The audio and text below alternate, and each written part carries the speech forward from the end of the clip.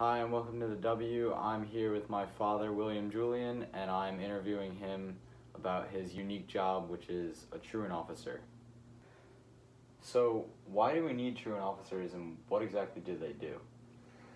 Well, truant officers, which we call in New York City attendance teachers, are needed. They're necessary because we have many children in the New York City school system.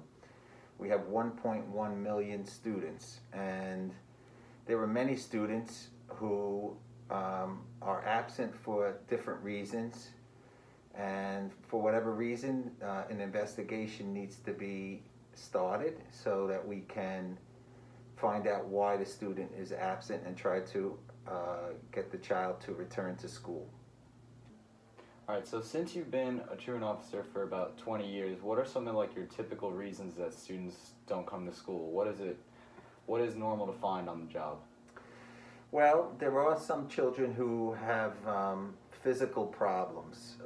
They might have a broken leg, and we set up what's called home instruction for them so that students can have tutoring in the home while they're convalescing and healing, right?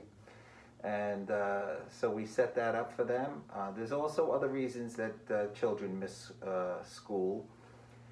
Some children are older, like high school students, who are working, and they need to be given opportunities to finish their high school education at night. So we will put them into a transfer school. Okay, very interesting. So there's a lot of different reasons for students to be missing. Yes, there are. As many reasons as there are students, I guess you could say. So how do you track down these students that are basically missing? Well, we have a system in New York City. It's a computerized system that tracks students, and we can use certain reports with different parameters to look at how many days a child's absent within a certain time frame. And when we notice that there's some sort of a pattern, we many times the school will ask me to get involved when they cannot find a child.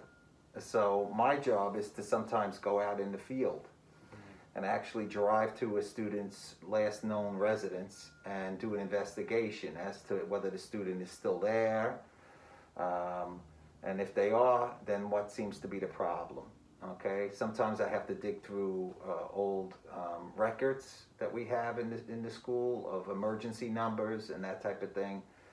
But there's many ways that we have to track students and hope ultimately to find them so that we can have the discussion to get them to come back into the school building with their parents.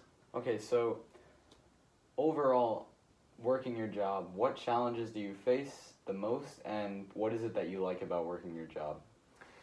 Well, as far as the challenges go, I would say that one thing is that, I do have to go into certain buildings and neighborhoods that can be somewhat risky.